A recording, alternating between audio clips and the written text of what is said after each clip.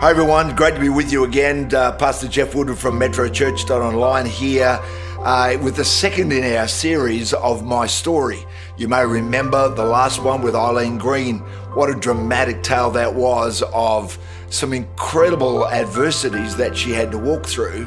And yet, you know, not all resilience is about having a crisis in your life and having to journey that. What about things like having the resilience to avoid the distractions? Some of you are students, and it's so easy when you're in that kind of a space to get distracted socially or some other thing like that and not do what you're meant to do. What about the ability to be able to endure temptation? To be able to say, you know what, I'm going to say no to that. I think resilience is a much bigger subject and a much more important one than just simply waiting for a crisis to come. That's why 1 Corinthians 15:58 says this: therefore, my brethren and sisters, of course, be steadfast, immovable, always abounding in the work of the Lord, knowing that your labor in the Lord is not in vain. In other words, this is for everyday life. And so with that, I'm really pleased to be able to have a conversation today with none other than the magnificent Ashley and Debbie Schofield. Some of you, of course, have heard us refer to their daughter, Liz, who's in the creative team and worship leads so beautifully. Others of you will have heard us talk about Mitchell, Mitch to the rest of us, Mitchell at home. Is that the way it goes? Mitchell? It could go either way, depending. What is it when he's in trouble, Deb? Mitchell James. Mitchell James, thank you. This couple are just brilliant people, but what a journey of life you guys have had. I mean, I'll give them the quick timeline before we get into this discussion about how do you build family resilience. And I think you're going to love this today. But let me just check on here. Met in 1989. What month was it, Ashley? October. Here was a man who's into the detail. I can't even remember the year, but he remembers it down to the month.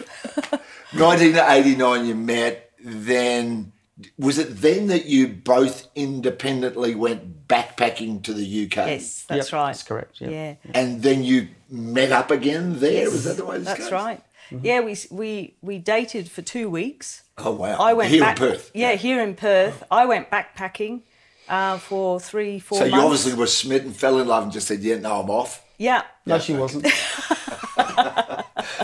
No, we formed a close friendship. We knew that we really liked each other, right. But we knew that we were both going travelling at different times. So then Ashley comes over 4 months later and we just pick up where we left off. So that was in Watford, is that right? That's right. Yeah. Which is somewhere near London, is it? It's 40 miles north of London. Oh, wow, okay.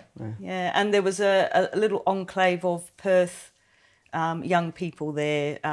Mark, my brother, Ashley's brother was there. Yeah, only for a couple of days. Ashley's sister was there for a while of that too, and another friend from Perth. So we had our own little Australian enclave there. I wanted to ask you about this because you told me that at Watford you very quickly started attending, belonging, whatever, at Elam Pentecostal Church. Yes, in Watford. that's Is right. that right? Yes. And that intrigued me a bit because, you know, when some people think of leaving home and going on one of these backpacking journeys, they don't just leave home, they leave values. Yes. And they abandon all that. And obviously you two didn't do that. You didn't go over there going, hello, no mum, no dad, I can do what I like. You guys went there carrying the same values forward in your life.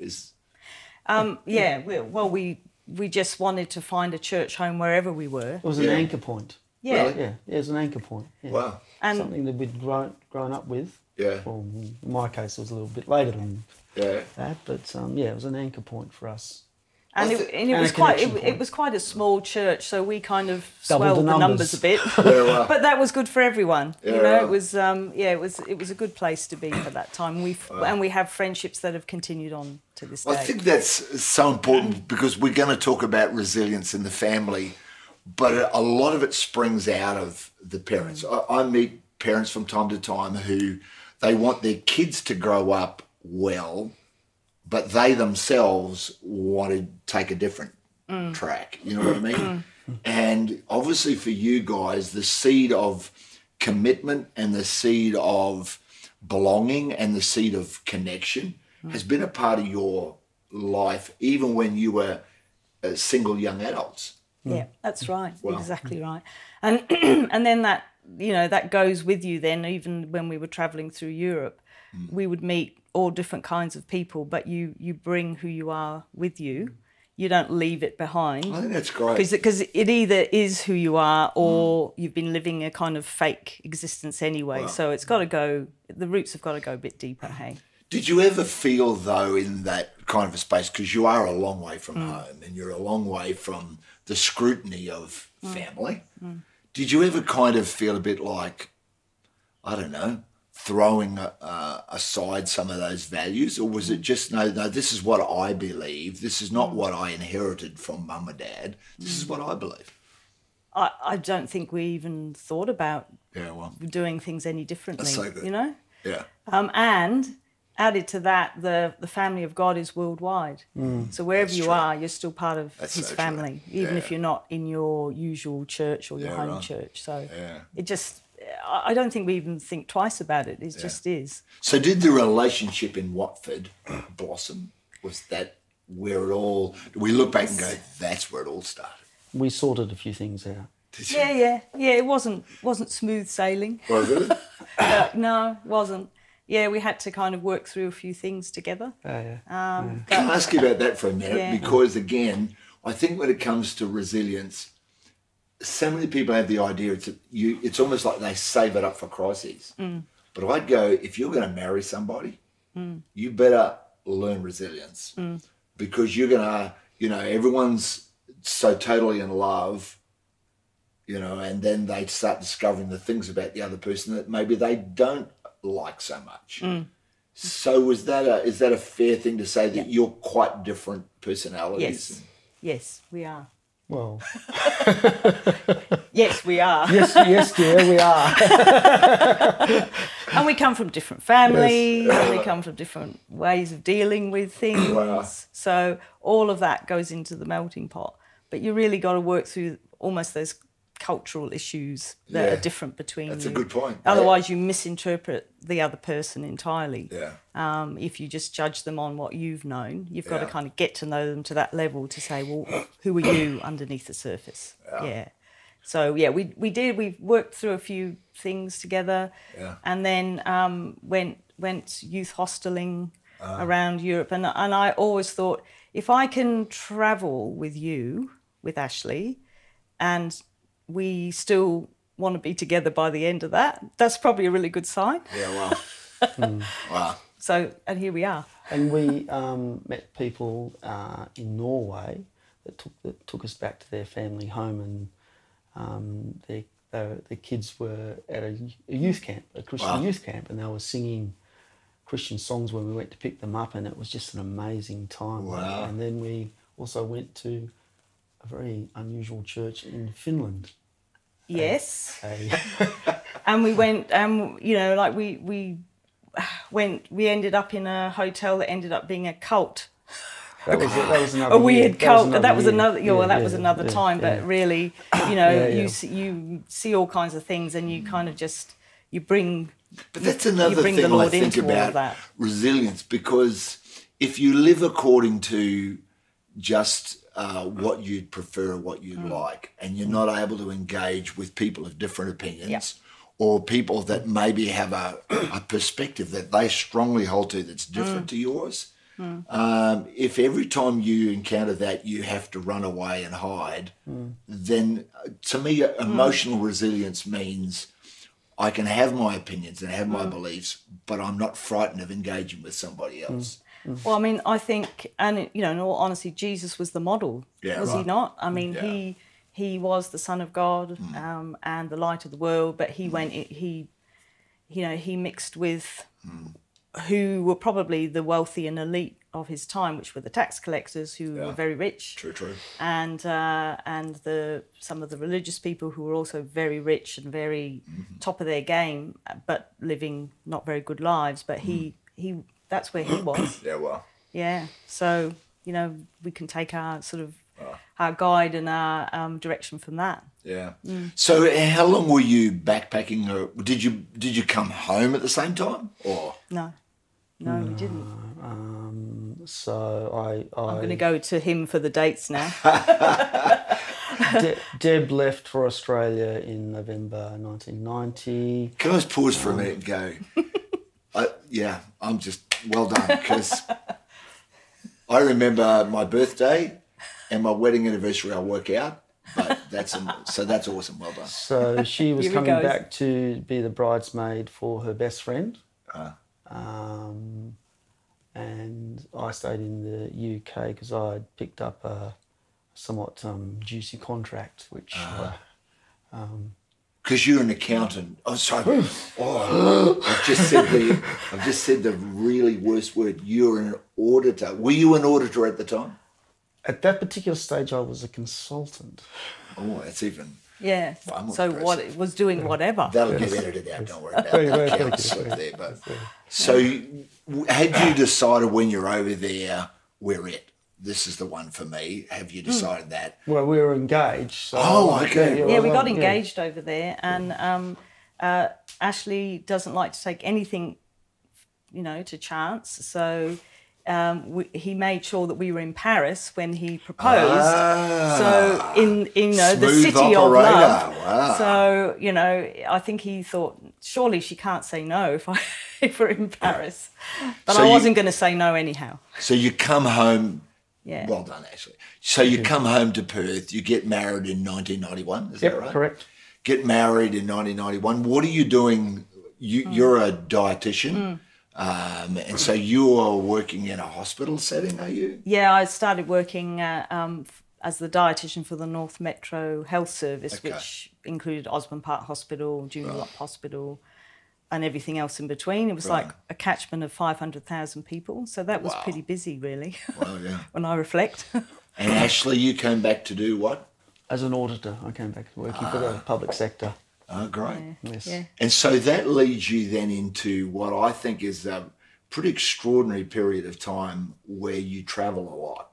Yeah. So you go, first of all, is it to Samoa as the first one? Well, we went back to the UK in 1994 for another stint. Okay. And that was more backpacking, more seeing different parts of the world. But somewhere along the way you joined what's now called DFAT, isn't it? Department of Foreign Affairs and Trade. Only ever as a contractor. Oh, okay. Yes. But that's what takes you to Samoa, isn't it? Correct, yes. 2.5 years in total? So I was studying in between the time we came back to Australia. I was studying a master's and a graduate diploma in economic development. Wow. So I was interested in what's called international development. And so I picked up a contract, a 1-year contract in Samoa from end of 98 to the end of 99. And that was a DFAT. Well, are you on your own then, or did the whole family go? I was on my own for the first 3 months, which was pretty tough. Yeah, well. But when the family came over, by that time I had organised accommodation and a car and what you need when you're living in another country. So. But again, you connect to a church, Peace Chapel. Yes, I think. Peace Chapel, yes, which was a great name. I love Peace. Exactly. Another name, Peace Chapel, with Pastor Samoa from Samoa. That was his name. That was his name, which and that was a lovely place where you'd have expats and local people all worshipping together, people from all over the world. So not unlike Metro, which is quite multicultural. So that was a real haven. There were some top people in that place, and it was just great to get to know them and to fellowship with them, and Samoa, not like other developing countries, has just so much more spiritually aware. So beautiful experiences there on that spiritually as well. I just love the fact that both of you have connected with people rather than just going, I'm here as a tourist. I think we all know we meet so many people for whom relationships now have gone into the too hard basket. It's just too difficult. We move so frequently in Australia. I remember reading some time ago that on average, people in Perth will sell their home at least every 7 years. It's probably less now, which means that if I go down my street, I go, there's only one person that's been living there as long as I have. Yeah. Everybody else keeps moving. And that makes it difficult for people. We're all traveling a lot, moving a lot. And I love the fact that wherever you go, you guys have made the effort and gone, we're going to connect, we're going to build relationships, because it doesn't just mean friends, it means support, doesn't it? Yeah, it does. It works both ways, actually. We support them. And, accountability. Okay. Yeah. There are still people all over the world that we still pray for every week. Wow. And how amazing. People over Australia as well that we pray for every week, that we know are not, particularly ones that we know are not walking with the Lord at this stage, but we're just praying them into the God's kingdom. So when you're in Samoa, are both children, because you've got two great children, are they born then? They're with you? Little Mitchell was with us initially. First time, Yeah. Poor little love. He got stung by a really, really huge wasp, these massive wasps there that he called bitey bees. Yeah. And poor love, he got bitten. I'm laughing now, I know, but it wasn't very nice at the time. He's editing this, so I probably should be very careful. So it was just little Mitchell, and then in a subsequent visit to Samoa, Lizzie was really quite a newborn baby. Wow. We just got through all the vaccination, child vaccination stuff for her, and then we went over. Mum and Dad came and supported us for a couple of weeks as well. Wow. So how important. Yeah. So but then I'm kind of. We're going to talk about family in a minute, but you also did 7 months in East Timor. That's true, but that was by myself. East Timor at that time was rated as a conflict country. Wow. And there were Australian troops and Portuguese troops there. Wow. And did you feel, was it dangerous? No. Really? Yeah, probably more danger from the UN. I shouldn't have said that. Hello, edit that out. It's honesty time.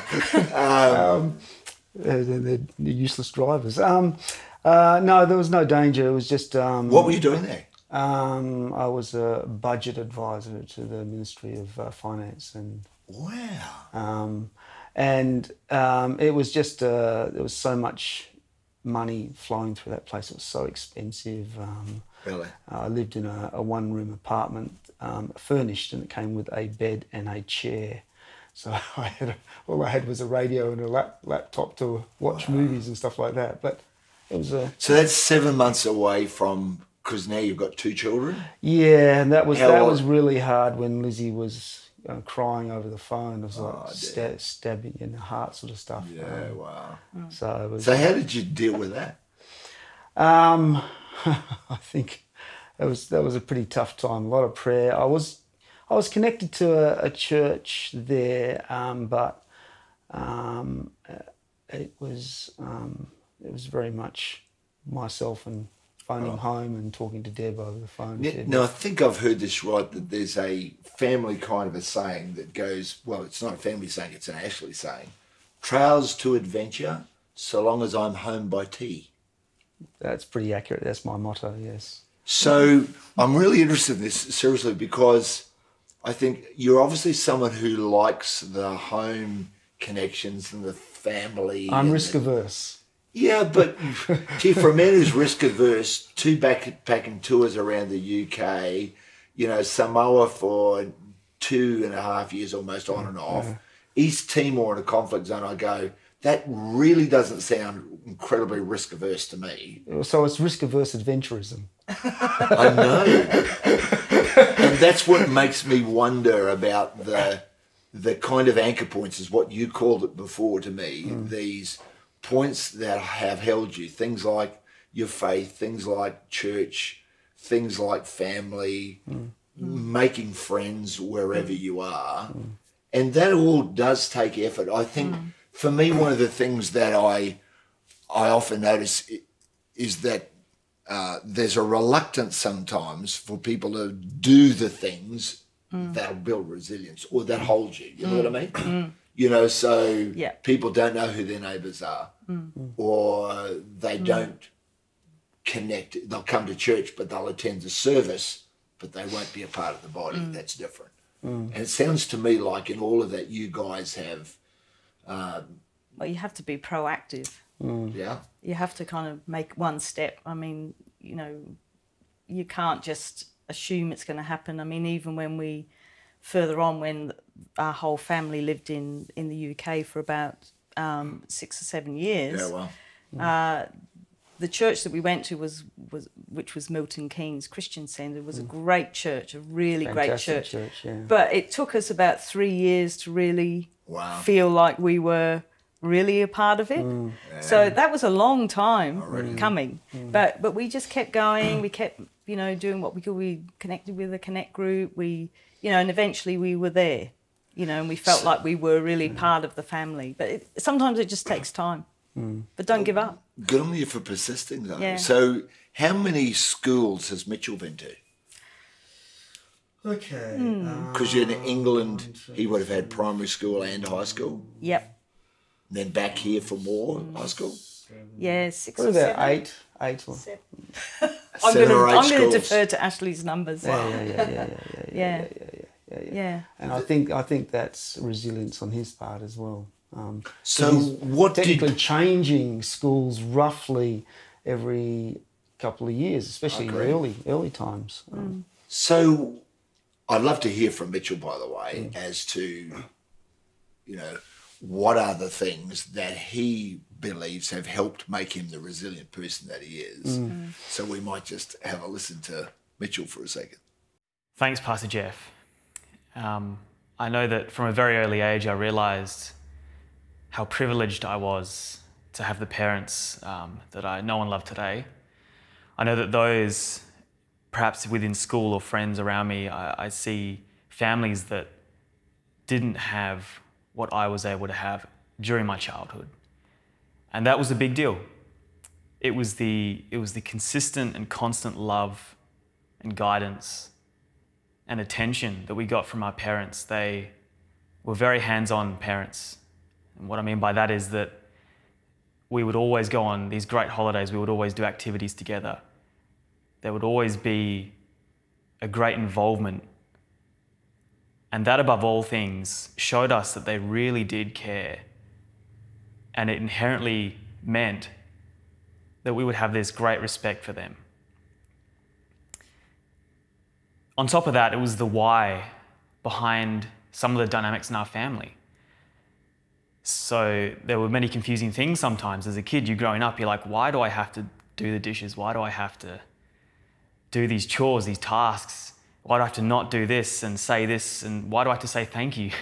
all these things that you just don't know. And it was through love and grace that we were taught how to grow up in a godly manner. And I think that was one of the pinnacle things, and that was godly-based parenting. Mum and Dad would always take us to church, always have us involved in all of the aspects of church. Going to kids' church, praying every night when we go to sleep. I used to suffer from great nightmares, and Mum would always, without fail, come and pray for me, and that would always make me feel better. And I will never forget that. And I think it was the connection that we had with other family members as well. I know that there's a lot of brokenness out there in some families, but we were incredibly privileged, and still are, to have an amazing connection with all of our other family members, all our extended family. And that is due to our parents. It is, because they are the ones that have kept that connection. I'm very thankful. I thank God for my parents and for the way that they brought us, myself and my sister, up. Thank you, Pastor Jeff. Thanks for that, Mitch. Great insights from Mitch there. But what are the things that you think you've done over the years, apart obviously from the example? Are there things you can think of that you did deliberately that have helped build that kind of resilience into your children, into your family? I think overarching everything has to be that you give them the security of them feeling loved. Yeah, well. So I think that's I almost lay that down as a foundation. Tell everyone the expression you've used. You've told me a couple of times this one. What No, you've got to make your love bucket. Oh yes, you've got to fill the love bucket. Yeah, that's a great And you've got to work out how to do that. Yeah. And for me, I mean, I think none of us are born sort of automatic psychologists or having having it all together from our own psychology. So I found great help in books like The Love Languages. Yeah, great. So I mean, lots of people know about that book, but the 5 love languages, working out how your child and your spouse actually, how they feel loved, what makes them feel loved. Wow. So I think if you can tune into that, boy, that can make a big difference. Yeah. So if your child just needs quality time, you've got to make sure you set some time aside and just, give that to them. Let me ask you about that though, because again, for some people in our world today, filling the love bucket means I spoil you. I always tell you how amazing you are at everything, etc. You know the deal. And we're not going to throw that out. But what part do you think does discipline, for instance, play, balanced with all of those other things that you're saying? What part does discipline play in helping someone become resilient? Well, my second book that I read was Boundaries for Children. Okay. So it's because we're not all very good at setting boundaries for children. Sometimes we do it too strictly. Sometimes we're a bit flaky and we don't. But I think Ashley and I both were of the belief that if you set a boundary, that you stick to it, so that there will be consequences for the child. It's consistency. That's a good point. Yeah. So it's about catching your child doing something good, not catching them doing something bad. But if obviously they need the security of love, but they need the security of knowing where the edge of the line is, and when they've crossed over it, those consequences need to be in their world. So if I as a parent start yelling and screaming at them, then it's become my problem. Wow. But if we follow through on consequences, it's their problem and they learn from it. And you're doing it out of love to teach them and to guide them in a good way. It's not out of any sort of punishment as such. It's all works, I find, pretty well when they're at home and you're looking after them at home. It's when they start going to school. All of a sudden their world gets that much larger. They're not dealing with people that have the same mindset towards them as mum and dad may do. Now they're going to encounter maybe a teacher that's not as all the time nice, or school, other students that maybe won't treat them that well. So what happens when the kids bring home, this thing happened to me at school today or whatever? How do you help them process all that? Yeah, I mean, first of all, listening. Really listen to them and don't dismiss it as nothing, because for them that is the biggest deal in their life right there. And then it might seem trivial to a parent, might go, oh yeah, you'll get over that. I mean, it's not about magnifying, it's about really listening and then maybe doing a bit of problem solving, because there's always strategies they can use. Yeah, right. Turn it practical and go, okay, what do you think you could do about that? Right. What are your options, kind of thing? Because that then helps them not to be this victim, but it helps them to think, okay, there might be something I can do, and I do have choices. Yeah, that's great. But it's not about coming up with all the solutions either.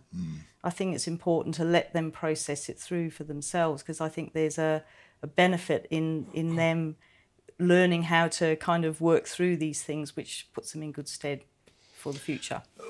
I think you made the comment to me one day, Ashley, about apologising, which for some people sounds like if you're the boss, if you're the leader, if you're the parent, you don't ever apologise. But you mentioned that to me as being something that you felt was important in the whole, not just in the relationship, but in helping to build a resilient child, that they understand that we can make mistakes and we can fail. Is that what you were meaning by that? Yep. In some situations, you lose your trolley over actions that the kids may or may not have done, and if you lose your trolley, and you need to apologise. Yeah, I've done that a few times to Mitchell. Not Lizzie?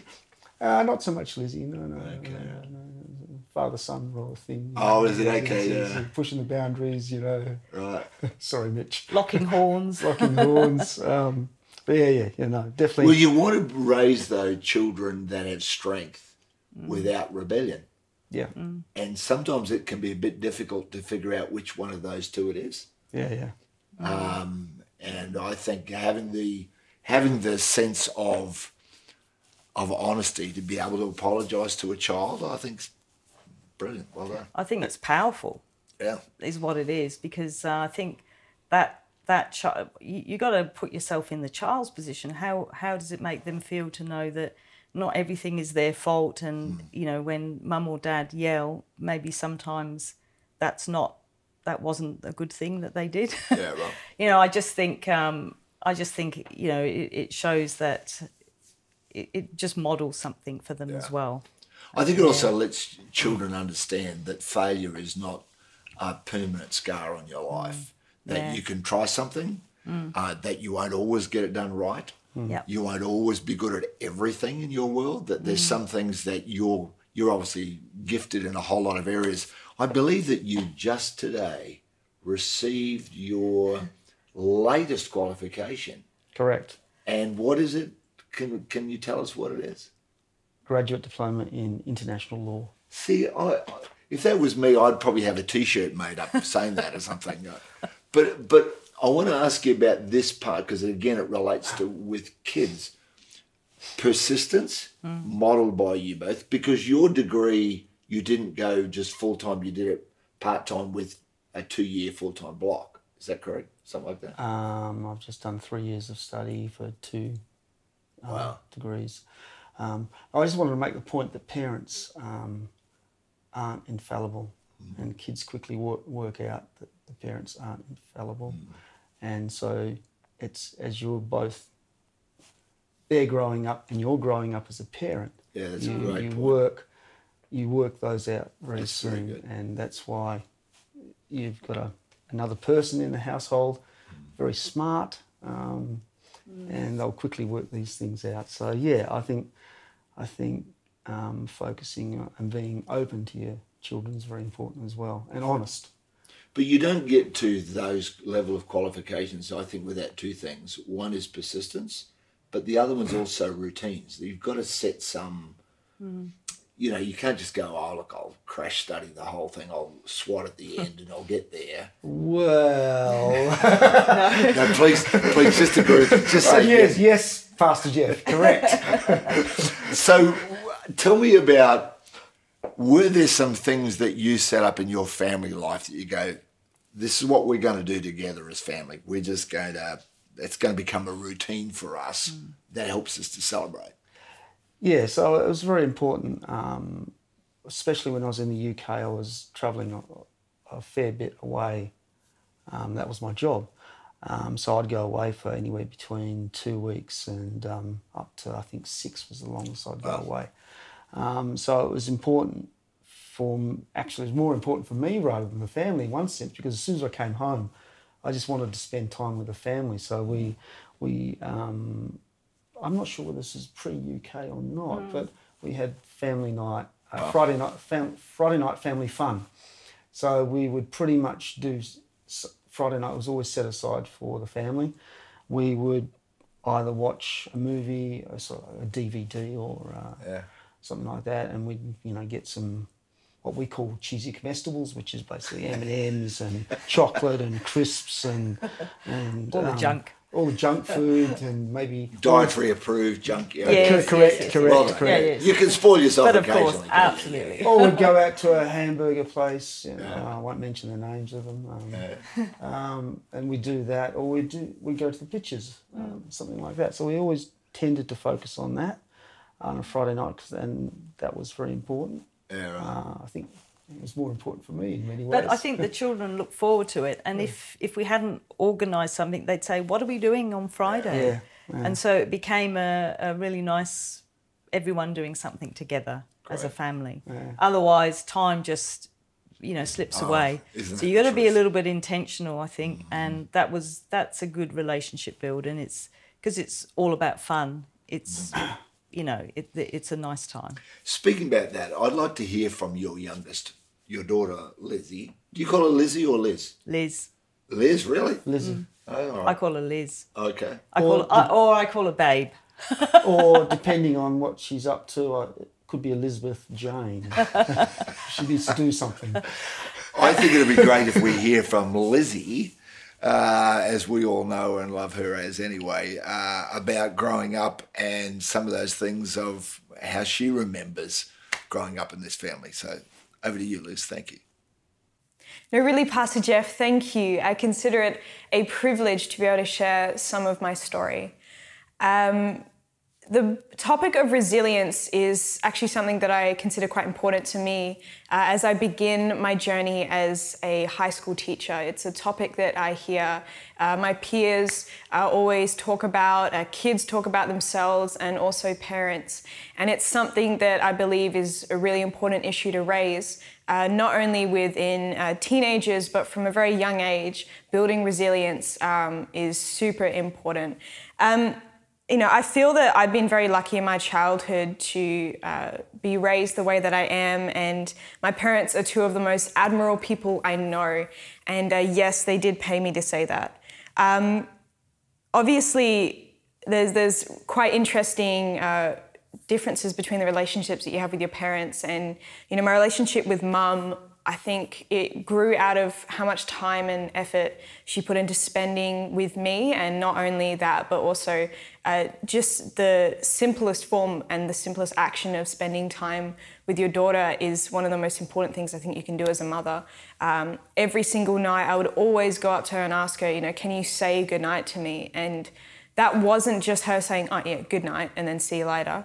It was actually the action that she had to then get up from whatever she was doing, come with me, pray over me, and sometimes she would sing to me, and just little actions like that actually meant a lot to me. And I loved it so much that I kept coming back for more. And that is something that's really important, I think, especially in any child growing up, having that kind of connection. It's actually a really good thing, especially when they keep coming back for more. She would always read to me as well, which I think is a super important thing. And sometimes she would get me to read to her. She'd be like, maybe that was because she'd had enough of reading to me for the past, 7 nights or whatever. And she was like, you can read now. But she was always a stronghold that I could run to in my time of need, and someone who I genuinely consider to be my best friend right now, which is awesome. With Dad and I always feel like there's something interesting about the relationship between fathers and daughters. And I truly believe that despite who we are as humans, the call of a father is to emulate God the Father. And Dad has been my best friend from the start and my favourite travel companion. And not only that, he's also been such a driving force in my accomplishments and achieving all that I can. So obviously with growing up, not only with building resilience through spending time and those interesting relationships that you have with your parents, we also, Mitch and I both had to do a lot of chores. We had to do a lot of different tasks, and Mum and Dad would employ us to help them out in different things. And Dad would always say, the reason why you're doing the dishes is to pay for board and lodging, which is such a lovely thing. And you know what? I'm grateful, because at the end of the day, all the cleaning that they got me to do around the house really helped me get the cleaning job that I've had for the past 4 years, which is super awesome. So thanks, Mum and Dad. But I honestly think that is an important thing, to have kids, working with the parents and also to help around the house, it actually is an important thing. As much as I grumbled about it, and I still grumble about it, it is important to do, and it does build a form of resilience and a form of independence as well. Another thing that, at the time I did grumble about, but I'm actually quite grateful for, is when I was a lot younger, I used to mumble quite a lot. And so Dad sent me to speech therapy, which technically I still believe that I didn't need it. But I'll be honest with you, after the speech therapy, I have never been a more confident public speaker. And it's quite an interesting difference to see. And the actual confidence that built in me I'm grateful for it. At the time I did grumble, but yeah, I am grateful for that. And I actually did move on to getting a distinction at the London Academy of Music and Dramatic Arts for speech and public speaking. So, I mean, that's a pretty cool thing. And again, obviously Dad was that driving force of me achieving all that I could in that area. Something else that was really important is Mum and Dad did always encourage Mitch and I that if we were ever actually fighting or, having the usual sibling tussles that we have, they encourage us to actually work it out ourselves, which is not something that you see quite often. And at the time, as a kid, I would be like, no, why can't you just fix it? But actually that action of figuring things out together and working it out on ourselves, that built a lot of resilience in me. And that also, I think, really helped our connection and, Mitch and I's relationship as siblings. So I think that's a really important thing and a really amazing strategy that Mum and Dad used as parents. So overall, I think that a lot of what Mum and Dad have done over the years has been to not only build resilience, but build that independence and ensure that Mitch and I are strong and able to move into the next step of life. And that's really what I think parenting is all about. Obviously, I don't really have any experience with that, but, seeing the differences in where I was and where I am now, I am very grateful for everything that Mum and Dad have done. So yeah, thank you so much for giving me the privilege of sharing my story. You've given us a lot to think about here, I think, with family, life, and about, I want to ask you one more thing, and that's about the long journey of it. Because life for every one of us, whether you're single, whether you're a couple, or whether you're parents and children, whichever way it goes, it all goes a long time. You know what I mean? Life is not lived in moments. All those moments connect together. And you've got to be able to endure some of the inevitable ordinary days, whether it's in your marriage, whether it's in the family relationships, even for adult children. As you get older, you become a little more independent. And so the family dynamics are constantly shifting.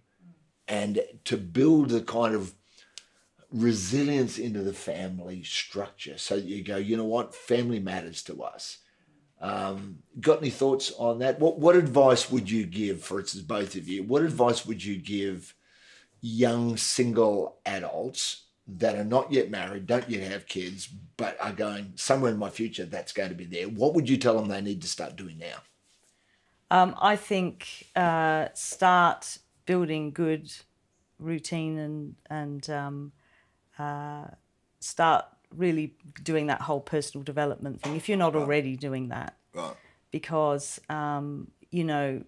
you want to be in as good a position as you can. However, I will say that I had a real fear about becoming a mother. Right. And I think some people, maybe that speaks to some people.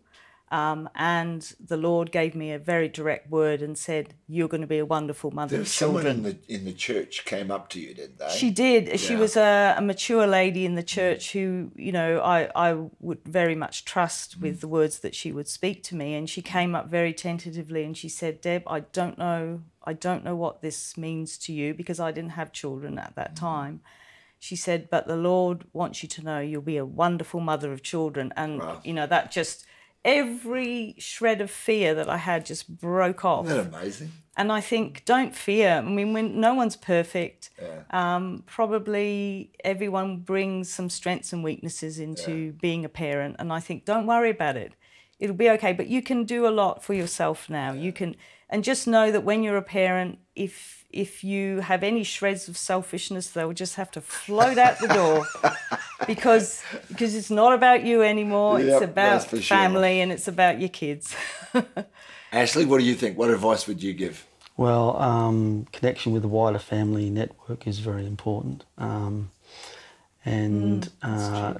just look at the influence of Ma and Pa Stafford and my mother in the development of both kids. Ma and Pa Stafford put a lot of time and effort into spending time with the kids, and also their cousins, the Staffords. So I think that's very important. Being consistent, but parenting doesn't come with a manual, as I said, and you got to work your way through the daily issues as well as the long-term issues as well. How important has it been for both? This will be my last question, because we could talk for a long time here, and thank you so much for sharing your life, and thank you to Mitchell and Liz too for letting us, bring their family into everybody else's view. But how much has it mattered to you as believers to be able to encounter whatever the situation was in a pretty wild ride of life so far? Pretty well. I mean, I know you guys probably both think we've just average life, but I go, no, that's extraordinary. How important has it been to be able to pray about those matters together or separately, to be able to go, God, we have no idea? Yeah. Well, my goodness me, that makes all the difference.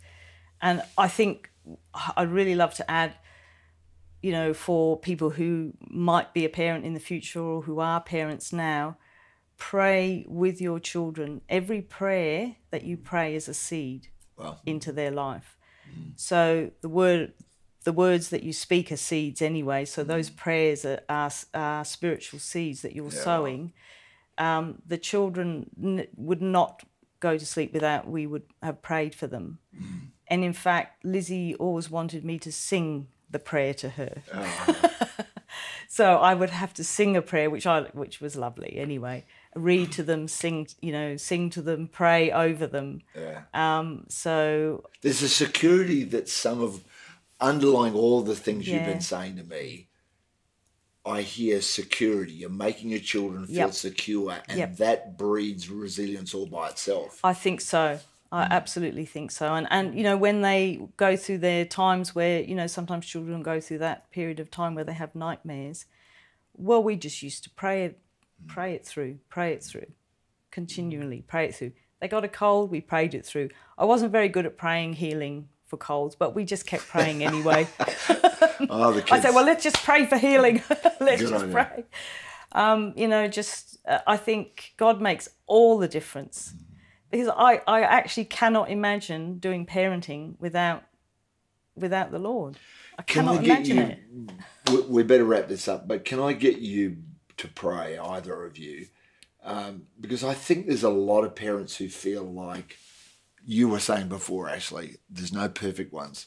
And so many parents feel the guilt, if you like, of not having done well enough. And then if their adult children encounter a problem, they think, oh, it must be something I did wrong. And you've really got to be able to hand your children, even as adults, to God, don't you? And say, we're going to trust you with that. Yeah.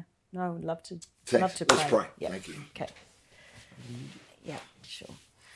Heavenly Father, we just lift up parents and potential parents to you, and grandparents as well. Just these family units that, Lord, are just such a pattern of what you've put in place. And you knew best, Lord, to put us in families. And you knew best that that's where we would thrive and flourish.